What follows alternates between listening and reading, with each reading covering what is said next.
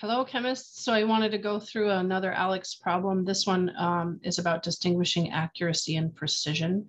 We practice this a bit throughout the semester in Gen Chem 1 in lab, but your introduction to it occurs when you do the significant figures and measurement experiment at the beginning of the semester.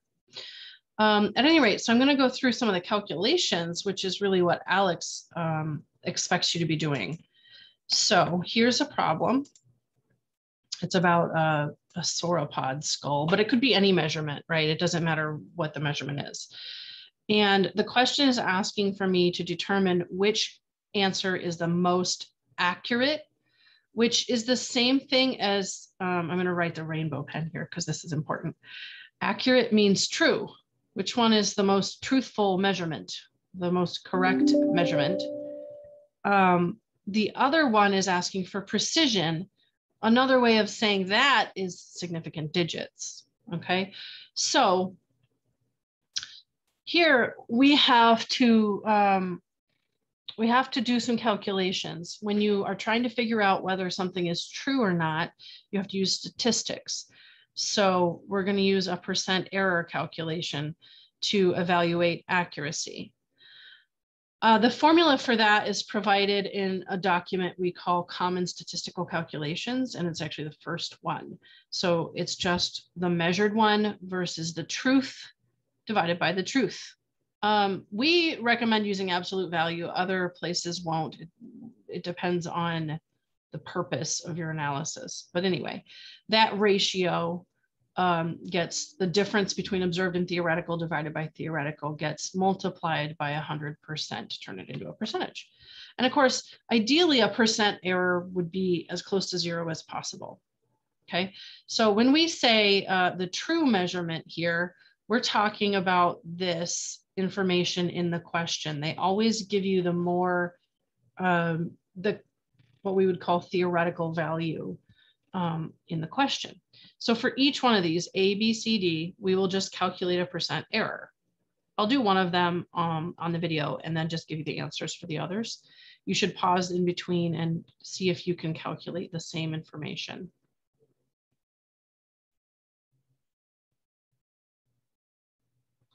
Okay, so there's our difference between the actual in the notebook versus the truth.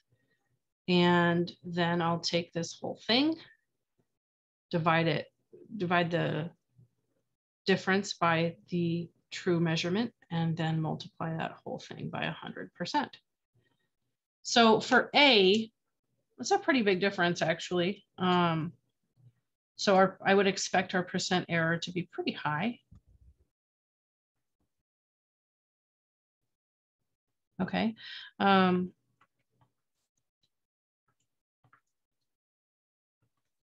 Yeah, okay, so 9.7560975561 is the answer from our calculator, but we want to think about each step in terms of the correct sig figs. So in our difference, we have a 10th place that's limiting our precision. So that difference only has one significant digit, 0.4 on the top. Zeros in the front are never significant. Then we divide by a digit that has 3 figures. So I'm only going to be allowed to keep one sig fig, right? I'm going to keep a few extra, but I need to recognize that it's really 10% error because of significant digits. We have only one figure. So this one is significant and the 0 is not. Okay, so then we're going to finish the rest of these calculations doing the same way and compare them. Okay, so I've gone ahead and figured out those answers. I just want to point out briefly that when I did D, I had to use a little bit of assumption on it. So we have a range of correct answers. In order to do this calculation, I've got to pick the average of that range. So I just add the two together. Not grams, that would be kilograms. And divide by 2, and we get an average of 3.9 as the correct sort of middle ground of that range. That I plug in and complete the calculation to figure out how much error there is. And I did not use absolute values on this because ALEKS doesn't, so I'm just going to go with that. It's a good thing they're not asking us for the to rank these from least to most accurate, because I would not be able to choose between C and D. They are equally accurate answers. Just one is up above the reading and one is down. That's the difference between them. All right, so the most accurate answer is going to have the lowest percent error. So we're going to pick B in this example as the most accurate. Now, to evaluate precision, we are going to need to do a little bit of thinking about significant digits. So I'm going to do the work for precision in green, so it's different. So when I have a reading like this, without uncertainty, that's the part that says plus or minus, I have to determine the uncertainty. And we always assume that the last figure written down is the estimated value. And we're going to assume that that value could be one higher or one lower than it is right now.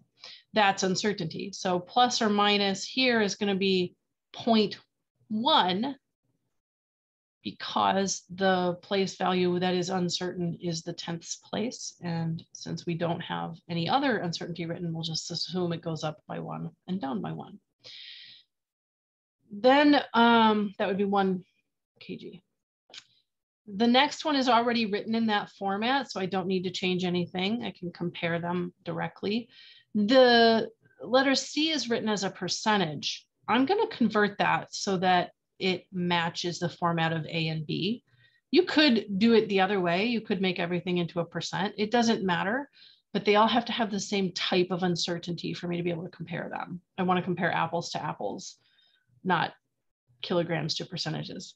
Okay, so in order to do it, we will take this 0.5 and multiply 0.5% and multiply it by the amount of the measurement.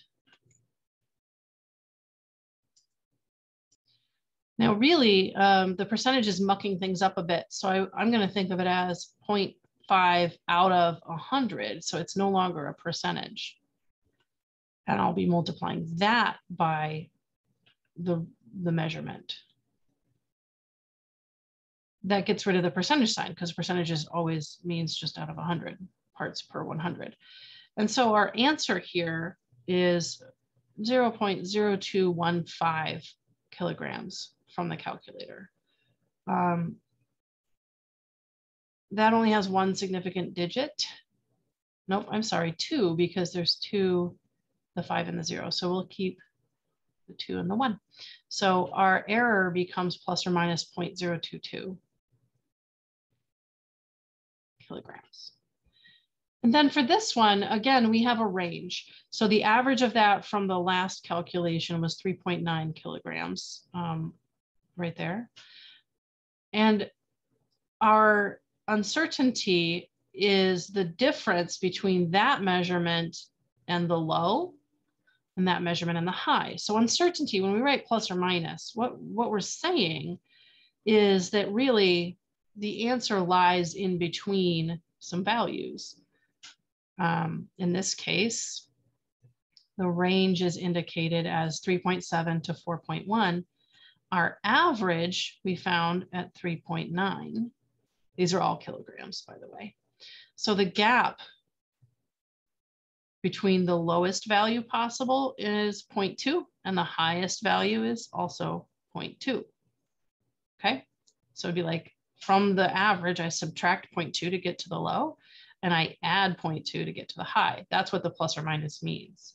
So when we say 4.5 plus or minus 0.1, we're saying that the value might be as low as 4.4, but it might also be as high as 4.6. Okay, so that's what the uncertainty precision indication tells us.